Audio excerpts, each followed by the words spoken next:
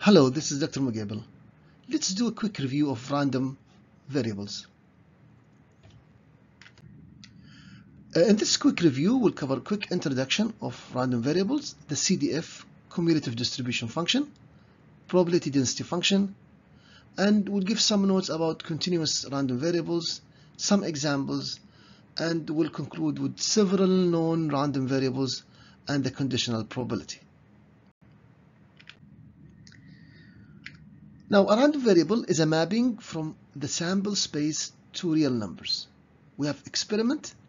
The moment we assign numbers to the outcome, we call it a random variables. So it becomes a random variable. Instead of saying head and tail, we can say it's a 0 or 1 as outcome. So we can consider the outcome of the random experiment as a random variable if we are giving the outputs specific numbers. Random variables could be discrete or continuous. In this course, we will need both. We will deal with discrete and continuous.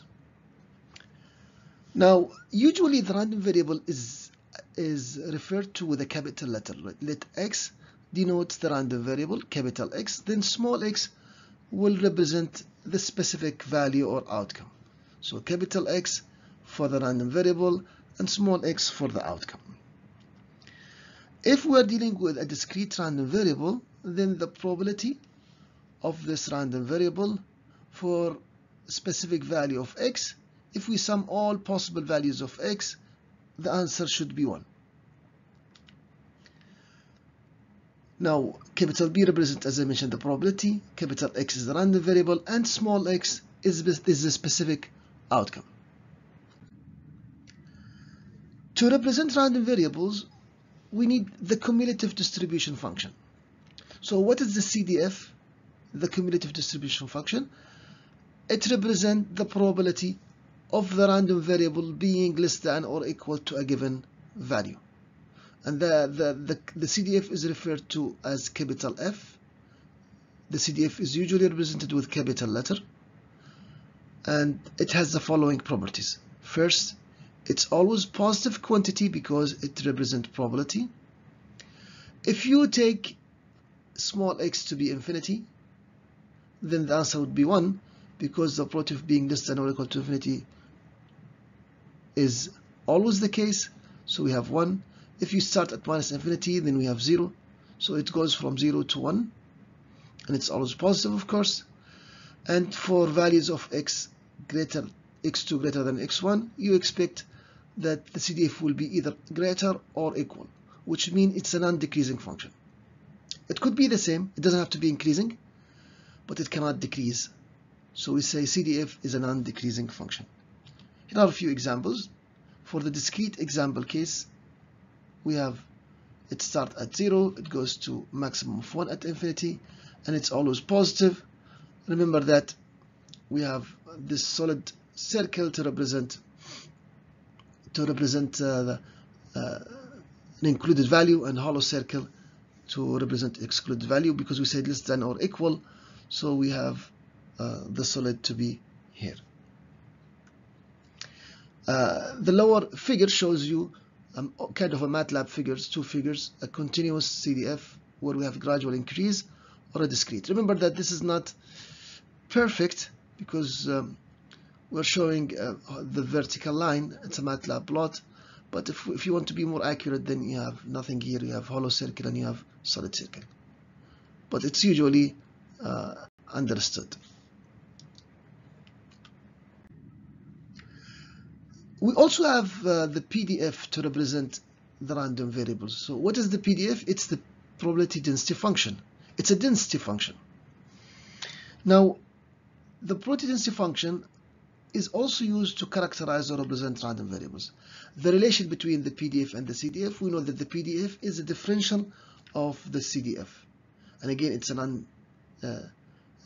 we know that if you want to find the probability of x being between two different values, if you have a range of values, then you integrate. Remember that it's a density function.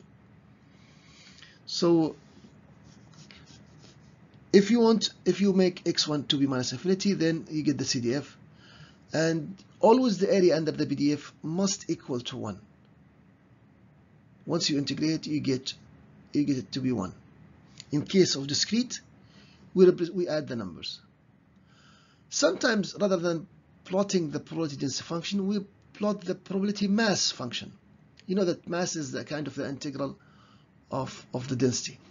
So instead of showing delta function here, we just give the exact value, and we call it the probability mass function. Okay. However, the true probability density function will be made of deltas, arrows. So we have arrows here, and it's a density. Once you integrate, you get the value. So the PDF for discrete random variable will be made of the probabilities and scaled by delta, or delta scaled by the exact probability. If you are not sure, please review the difference between PDF and probability mass function. It's just two different ways of representing the random variable. They're very similar. Here are a few notes about non-continuous random variables. Remember that, here are some notes on continuous random variables. Remember that if your random variable is continuous, then we'll have a range of values that the random variable can cover, and we have infinite number of possibilities.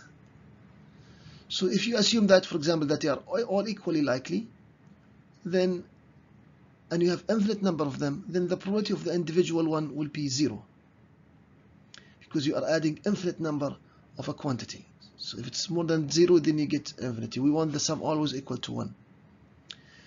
So this is kind of philosophical discussion, but we know that here, if the probability equal to 0 for a continuous random variable, it means it is one of the possible outcomes. So usually we don't deal about exact value in continuous random variables. Usually we deal, the meaningful probability is to take a range of values and then find the probability. So probability of x being between two different values, it's the CDF at x2 minus the CDF at x1, and that's the integral between two values. So if fx is continuous, usually we look at a range of values rather than one. The uniform random variable. One of the examples of random variables is the uniform random variable. It's very popular because it looks like fair. X is uniform. It takes values between A and B with equal probability. So the question says here, derive and sketch the cumulative distribution function fx and show that its area equal to 1. If you look at the figure here, if you have a uniform between A and B, it's going to be constant because it's uniform. There is no variation. And because we have to keep the area equal to 1, then the length here is b minus a. So the height must be 1 over b minus a, so that the multiplication, the height and the width should give you 1. So this is why we have a scale factor of 1 over b minus a. If you want to sketch the CDF, it's nothing but the integral of the PDF. So it's going to be the area as you move your line here. Okay, as we move, the area here start to increase, so we have the area, and as we move the line to the right, to the left, to the right, the area start to increase in a linear fashion. So this is why we have the curve to be linear. Integration of a constant is a line. It starts at 0 at A and it becomes 1 at B. Mathematically, we can write the PDF as 0 for x less than A, 0 for x greater than B, and it must be equal to 1 over b minus a for the range of values where the value is selected between A and B. Another example, if you look at the Gaussian random variable, which is very popular, the Gaussian random variable with zero mean and unit variance, the standard normal. We call it the standard normal. It's a normal distribution. It's called Gaussian or normal. And we call it standard normal if the mean equal to 0 and the variance equal to 1. So if you want to find the PDF, you integrate There is no closed form expression for the integration. It's going to be written explicitly as integration. And if you want to find the values, you need to use tables or error function or Q function or error function complementary using MATLAB. But we cannot find the integration as closed form. So if somebody says sketch the probability density and distribution function of the normal variable x with mean, you should be able to sketch. And it should look like this. Now remember that we have a shift, which is the mean, and we have the width controlled by the variance. So some of the examples here.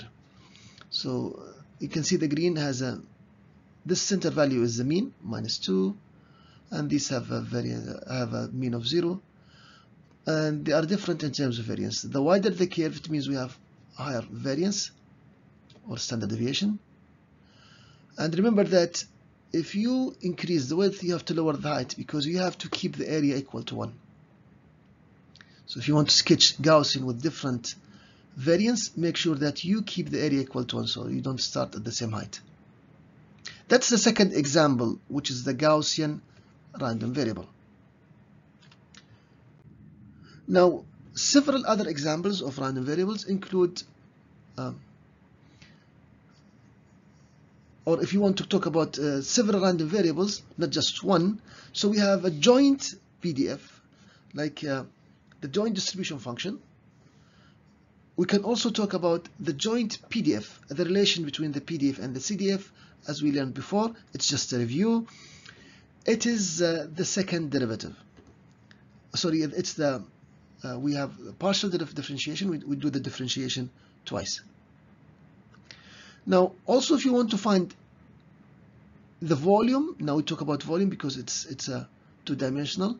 If you take the double integral, you should get 1. We can find the marginal CDF by integrating over one variable. So if you integrate with respect to x from minus infinity, then we have to alpha, then we have marginalized one random variable. We can also find the marginal PDF,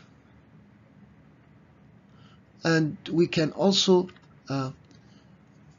represent different joint characteristics of the several random variables. This is very important because you're really studying practical example, the relation between height and width at the same time, the GBA with time of study, the noise in the system and the interference. So you can study multiple things together. Exercise: obtain f of y from the joint distribution function. We're giving you the x. Write the equation how to find y from the joint. That should be simple. You can do it by inspection. The conditional probability, just like we have the joint, we can also find we can find the conditional probability starting with the joint. If you want to find, just like probability, if you want to find the conditional probability, conditioning over x, it's the joint PDF divided by the marginal PDF. And in case if x and y are statistically independent, just like in probability, then the joint PDF will be the multiplication of the individual PDFs. Okay, so please remember, this is just a quick review. If you want to have a full review and slow understanding and perfect understanding of the topic, you can visit my website. There is a full website about statistics and probability for engineers, and I would put the link in the description. Thank you for being good listeners.